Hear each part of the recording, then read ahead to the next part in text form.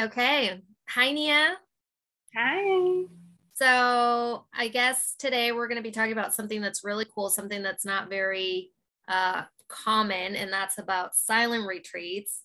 And you're the best person for that because you've done it not just once or twice, but like 4 or 5 times. So before we go into that, let me just share with people a little bit about you. Well, you and I met a few years ago back in Cabo. That's where you're still at. You're in Cabo. And they're going to notice that you have an accent, and that's because you're Russian. And so, but you lived in the States in California, and that's where you picked up your English so well, I'm guessing, right? I actually lived in Dubai for 6 years. I finished the high school there. So that's how I learned English. In Dubai is where you learned English? Yeah. Nice. Okay. Okay. And then, well, you live in Cabo, you get to talk a lot of English there. So we're gonna dive into silent retreats, but before I do, guys, Nia is very spiritual oriented. She's studying psychology, which helps a lot, and because she's very interested in understanding humans and how they think and how they behave. But on top of that, she's always trying to lead a very healthy lifestyle by eating in a certain way. I think you're vegetarian, correct?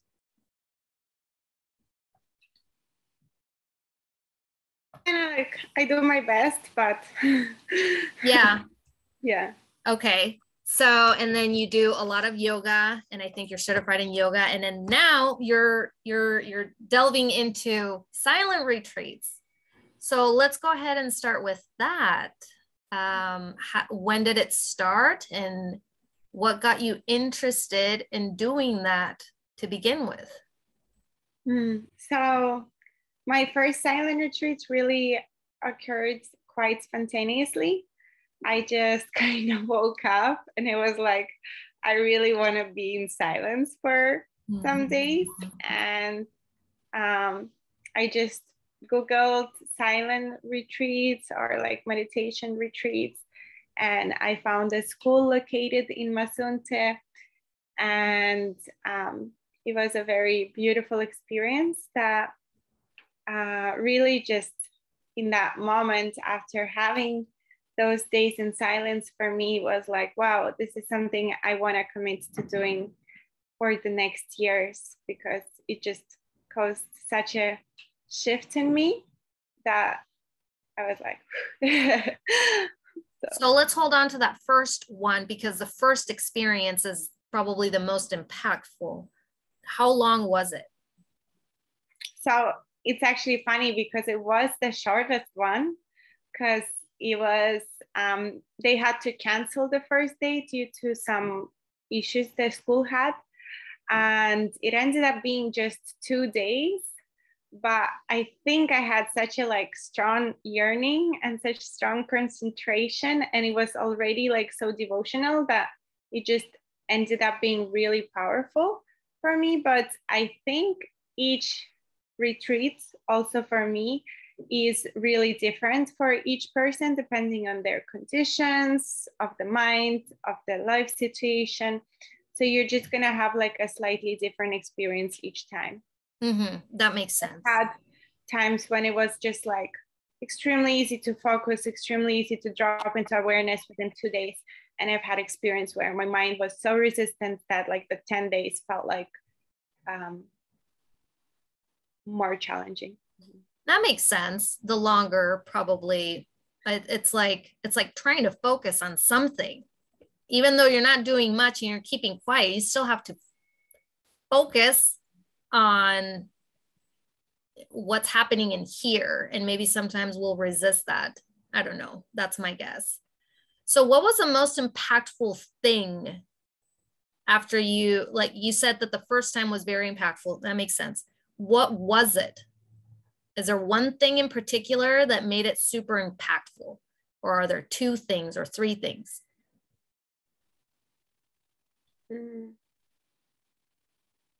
Well, I can't really explain it, but it was probably like my first time to really connecting to myself in ways that were beyond just thought, and really connecting to an awareness and really connecting to the feelings within. And I just remember this is like going a little in different direction, but I just remember kind of like breaking out, crying and thinking I'll never want to leave this place again because whatever I found there was more real than anything I've experienced in my life. Really?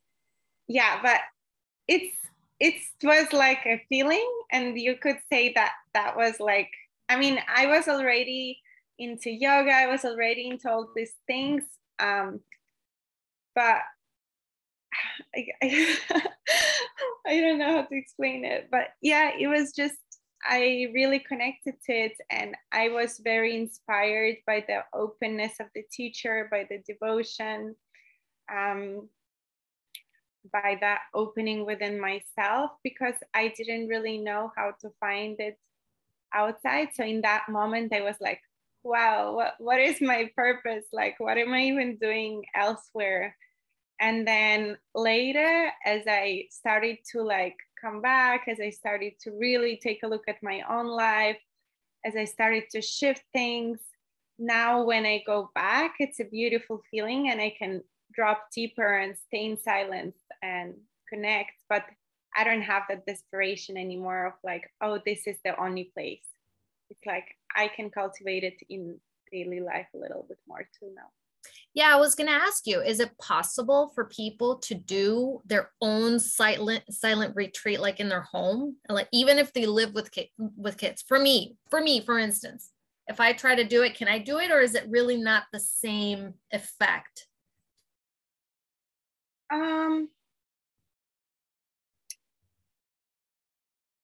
It's like, you can definitely do it, but the intention needs to be there a little bit of what you're doing it for. So having a guided meditation retreat really helps you to, like, in that specific one, for example, they give you different practices from Buddhism, from Christianity, Sufism, all the different traditions, practices to kind of drop into that state of being aware. So okay. That's the goal, right? It's not just about like, oh, well, I'm just silently looking at the ceiling for 5 hours. You're really trying to step into witnessing. You're trying to connect within to your awareness, which in reality is, you could say, like, psychologist work for me is the same. Like, I just have been realizing that in a funny way, it's like how they say, like, all roads lead to Rome. And I think it's the same way. Like, psychology is based on uncovering those projections and those like unconscious reactions and everything, so that we can step into being aware. The same goal is with spirituality. The same goal is with religion. It's just a little different things, and all of them probably have a little going off. Okay. I don't know if that makes sense, but yeah, like, so all I'm saying is, I guess, like, can you cook pasta from scratch? Yeah, definitely by yourself you can, but would it be helpful to first experience it in a guided setting that could maybe like cultivate a little more devotion? Like, could you meditate for 3 hours without moving and stay on setting? Most people are not really able to do it. But if you're in a room with 50 people, there is also that like the social pressure. It's not a social pressure. It's more like there is I don't know, like, we affect each other in one way or another, right? So if you have someone, like, actually, for just as an example, they describe that a lot in silent retreats, is, for example, there will be a room of 50 people, and you will notice, like, when they watch the cameras, if one person starts to fall asleep, within minutes, like, a couple people next to, just like dominoes, start to feel sleepy. Oh, gotcha. Okay. So okay. yes, so the collective mind power has a power, right? So if you're in a room with 50 people who are super devoted to finding themselves, to being aware, to focusing on that, you just have a little higher chance to like actually get into it for the first time, you could say. And then again, it's like, yeah, you can definitely do it in your house, but the idea is like, you're probably going to see like, oh, this is the guitar and it's going to remind you of your boyfriend, and oh, these are my clothes, and there is just like a lot of things attached, where when you go to like a school that you don't know the place, where you're covering the mirror, where you're not interacting with a lot of people, you have a little more chance to for your mind to be less distracted and to stay present with what is, rather than like the stories. Yeah, that's a good point. Like if you go and you don't have these distractions, the things that will pop in your head will be more organic, versus here it's like we have all these people and items that maybe they wouldn't pop in our heads if we were to be in a separate location completely away from it. And the things that appear in the head are the things that are reoccurring, or things that need to get addressed. And if we're here, we can't address them because we're constantly distracted, like you said. Okay, so so the entire journey is about like because we identify a lot as like a certain person, we act a lot from the mind, right? And so the spirituality or silent retreat is about like, well, who am I beyond those things, right? Who is aware of all those things?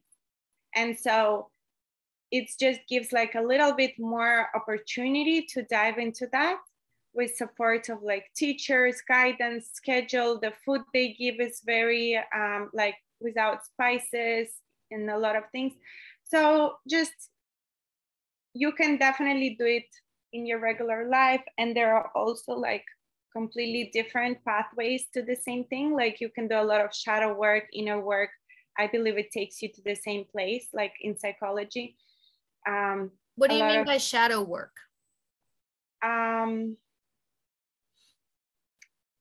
So, or like inner, so there are parts of us which are conscious and which are light. Oh, right? Okay. Right, which we are conscious of. And then there are parts of us that cause projections, that cause a lot of things that we don't want to see in ourselves.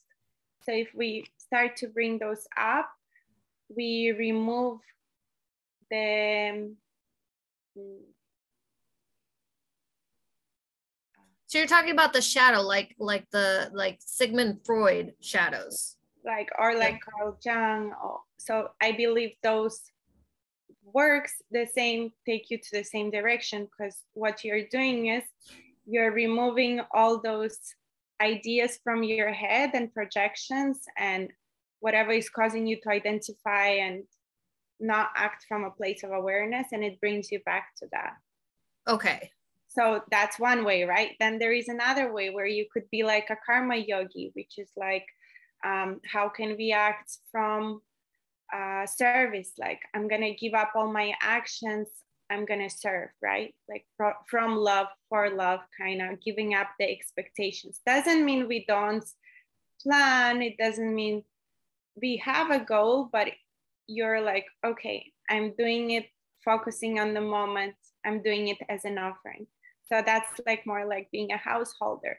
So it's definitely not about like everyone having to become a monk. It's not about like everyone having to give up everything external, because in reality, even the entire surrender, the entire path of a monk is really surrendering in the head and giving up all those attachments from your mind, rather than like, you could still enjoy chocolate and there is nothing wrong with it. The problem is when you like can't live without enjoying chocolate, right?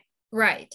So it's all, and it's like, for example, like it's actually even interesting, because sometimes I remember in the silent retreat, someone asked, they were like, okay, well, how do I know if like this path is for me to like just give everything up and like dedicate my life to that? And the teacher he answered, well, if you're asking from your mind, it's not for you.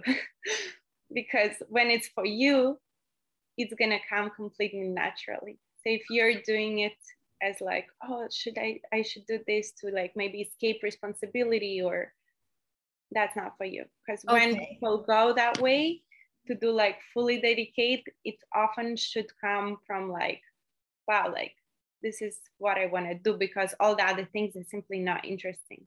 Right. Okay. So from a asking that question in a genuine way versus seeking the logic behind it. Yeah. Like it's not going to make logical sense. You can find the faults in the path, for instance, but if you truly, there's a path for everybody. And we kind of, since we're all one, the path is going to be the same one for all. Does that make any sense? Differently. Huh? It's going to be the same path, but each of us are going to approach it differently. Right. Okay. So there is not like one right thing for all, but in the end, they're all going the same direction. Yeah, we're all going to go to the same place anyway. Yeah. So yeah. So, okay. And then a silent retreat is one way to do it. So the other one would be through introspection. And the thing about the silent retreat is like, they will even tell it to you. It's like, the goal is not to like really be in a silent retreat. It's like, okay, like we drop into these states of awareness. We learn all these things. Now, how can I actually go and integrate it in my daily life and leave it? Actually, yes. Okay, so let's go into, you come out of the silent retreat for the first time. What was it like to go into reality, into the busyness and noisy life? Terrible. Nice. Okay, so tell us more. Tell us more. Why was it terrible? Well, like I said, for the first time, I like didn't even want to go back. But I was just like really overwhelmed by all the stimulation in the beginning. And it was like, you could say it was like really an awakening of some sort, because I was like, wow, there is like just so many things that are not going from a place of love in my life, and everything was done like through the mind and the children and the arguments and so much things, and coming back to that was really hard, just because it's like, I don't know, like that's another thing, right? Like a lot of people, they say like they put spirituality as this like beautiful experience thing, that everything is beautiful, but it is when you do the work. But to do the work is to see a lot of truth that might not be necessarily pleasant, right? So it's like, give me an example. Okay. Okay, if I like to use, for example, the example of like becoming vegan, right? Okay, so being vegan will open you up to connecting to an animal beyond just like, oh, this is something I could eat, right? You're able to see an animal, you're able to love it, you're able to open yourself up to the pain, to the suffering, kind of how you could connect to a dog, right? Because wow, a dog is like amazing. You're like, dog, everyone loves dogs, right? Mm-hmm. All the other animals, we keep a certain disconnection, right? Because in order to eat it, you cannot eat a dog, can you? You cannot. Oh, okay. I see what you mean. So becoming vegan and like recognizing that you're like opening up your heart, you're opening up your compassion, you're like, wow, I can treat this animal as a being, and I can fully love it because I'm not gonna hurt it, and because I don't need to create all those things. But before that happens, before you're in this blissful state, you come back and you have to take a look at the ways you have been hurting the animals for the last 5-6 years, at the suffering that is being caused by humanity. You have to see how, in order for you to, or you have to like have the recognition of like how, in order for you to have that glass of milk, a baby calf had to cry for a month. So it's like, before you got to that openness and love, you had to recognize all the other ways in which you were hurting, right? Yeah. And in the same way, it's like, in order to not transcend, but transmute a certain shadow into light, you have to recognize the shadow first. But like you have to really recognize how bad something is for it to be impactful enough for you to make such a life. 100%. And that's terrible. Totally. Yeah. And that's really hard. So it's like coming back from a retreat and recognizing where I'm like, wow, like, I don't know, I am so aggressive in certain ways. I am hurting myself by eating these foods. I'm not being a loving mother, a loving partner, right? Like, there has to come recognition of what doesn't work in order for it to align. And that's a really hard thing to recognize a lot of times for people, because that's why we just kind of go bypassing a bunch of stuff. So yeah, we don't want to let go of certain things. We don't want to believe it because the ego wants to say, no, I'm a good person. I'm a good this, I'm a good that. I do everything good. Right?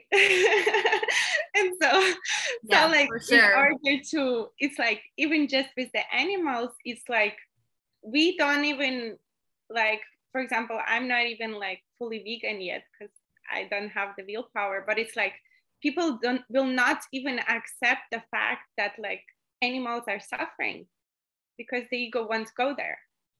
You don't want to, because in order to accept that, you have to allow yourself to feel that, and no one wants that. That is something I have a lot of questions about becoming vegan. Mm-hmm. But that's going to have to wait, because that's another one. I have questions about that one. So, okay, hold on. Before we, I don't know how long this has been, but anyway, tell me more about what it was like how after you came out of your retreat, your first one, why was it so overwhelming? Was it hard for you to fall asleep? Like, did you notice your senses become heightened because you are more sensitive to stuff? Like, you have 2 kids and kids are loud. I mean, I don't know, my kids are loud. So how was that?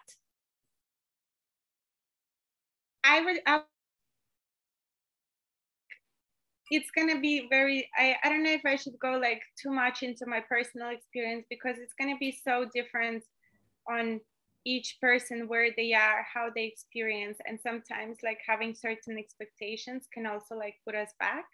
So I don't want to go like too much into it. But I've had times where I came back from the silent retreat and I literally had to stay with earplugs because it was just like a little bit overwhelming. But I've also had times when I came back and I was like, wow, nothing bothers me. Like, I mean, nothing is triggering me, because I stepped into the awareness in a very stabilized way. So it's like I could feel my frustration, but it didn't go past the point where I was expressing it. So like I would feel like an energy movement or kind of like sensations within my body, which I knew was expression of like, oh, I'm getting angry because my hand is like feeling like a pulsation.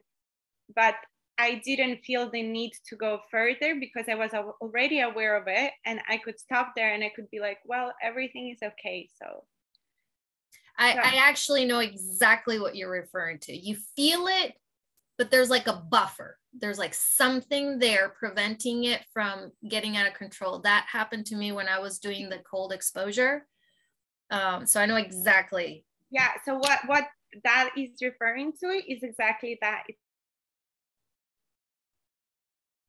It was that emotion. What? Repeat that one more time because you got cut off. Okay. I was saying that in that moment, I'm not being identified with the energy or the emotion. I'm the awareness. I'm in a state of witnessing it. So that way, that's what I was also talking to you the other day, is it gives you a certain freedom because you're not acting from those energies. You have a choice. Well, I'm feeling anger. Do I want to express it, or do I want to keep it, or do I want to go take a moment to sit alone?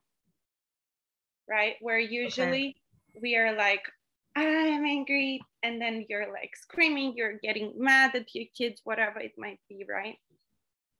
Okay. So the entire journey is to really like, how can we shift into the awareness more and more? And do you know any like psychological benefits to doing these sort of things? Has it been recorded? So I read a study. I can also like definitely share it with whoever wants.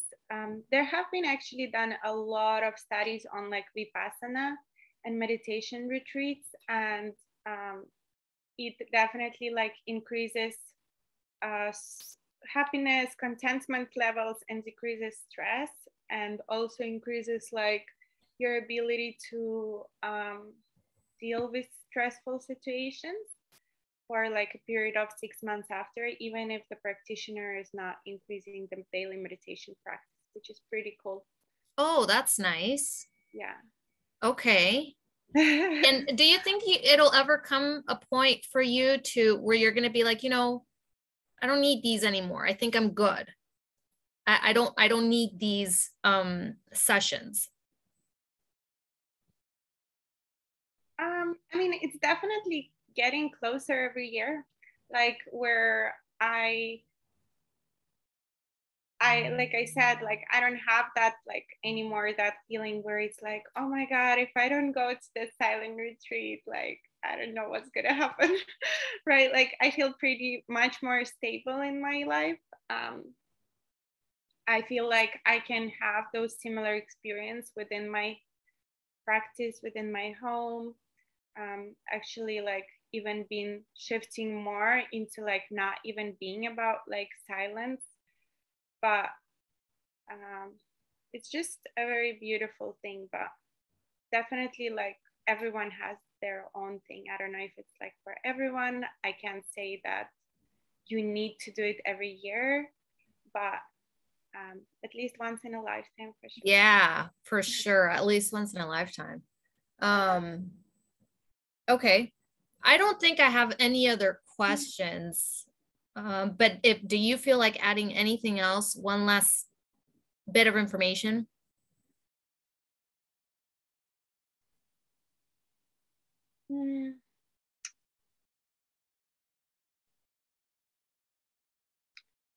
I just feel like we are like so overstimulated all the time.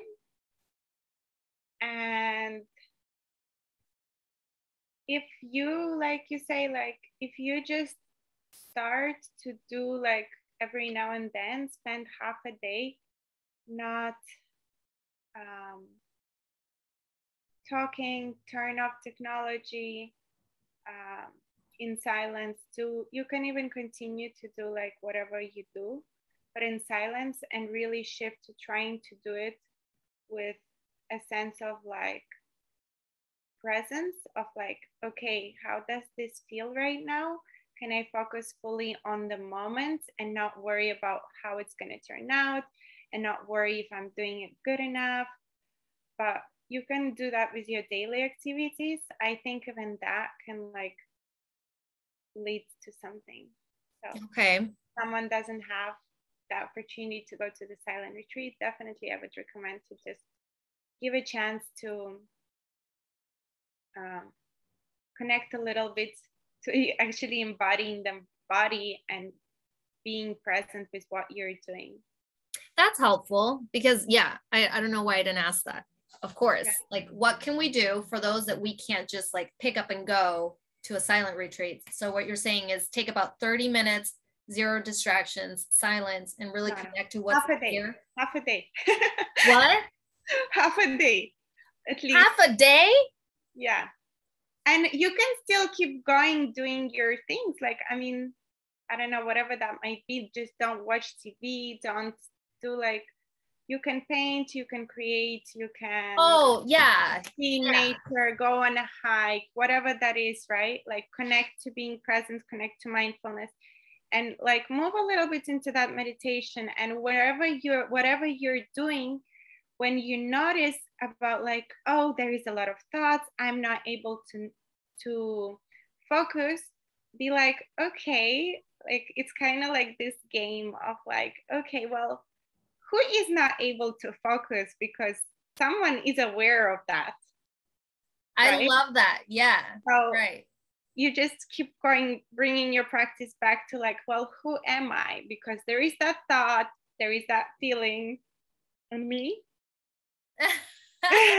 Yeah, right. Right. Okay. So it's like, if you can commit to doing that, like for, I don't know, every 2 weeks, spend half a day either in nature, either at home. You can keep cleaning, you can do whatever you're doing, but make the intention to be fully present without letting go of expectations and really connecting to that awareness in which everything else is happening. That would be really helpful. And of course, like a meditation practice is useful in that too. Mm-hmm, mm-hmm. And if anyone have questions, I'll be happy to. Yeah, of course. If anybody wants to know more about silent retreats or where Nia goes to do hers in Mexico, just send her a message. And yeah, so ultimately we have to find ways in our own life to become more and more like a silent observer, to address things, because we all have things, we all have problems. And how are we going to solve the problems if we're constantly adding more problems because we're constantly distracted? And so it's like shoving things under the rug. We have to like stop and start like addressing them instead of just letting them pile up. And then we wonder, why are we so stressed? And why do we have anxiety? And why do we deal with depression? And why are we so overwhelmed? Well, it's because we never get to address them. But yeah. But I loved what you said, because it's like really just points to the core of the whole truth, is like the silent observer. Like, how can I be the witness? And how can I connect to the witness? Because most of us don't even realize that we are witnessing. We're just like, oh yeah, like I'm angry right now, I'm sad, blah, blah, blah, blah. Who is the I? And someone is watching all those thoughts. So it's like, can I step into that awareness and can I learn to rest there?